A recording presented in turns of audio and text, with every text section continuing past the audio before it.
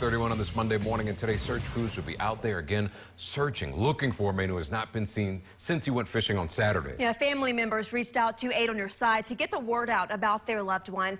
8 on Your Side's Megan Gannon joins us live along the Bypass Canal in Hillsborough County, where this man was fishing. Good morning, Megan.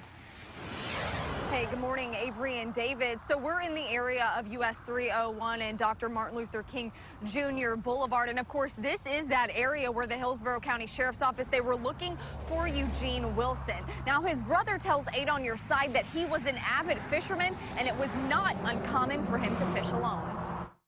And it was about 8 o'clock when he went out fishing. And he would normally fish, you know, till at least 1 or 2 o'clock in the morning. But this time we didn't hear back from him.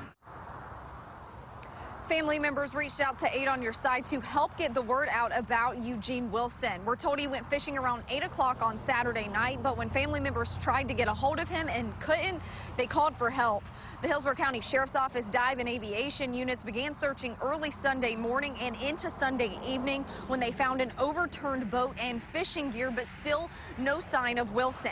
At this time, detectives have found no indication of foul play.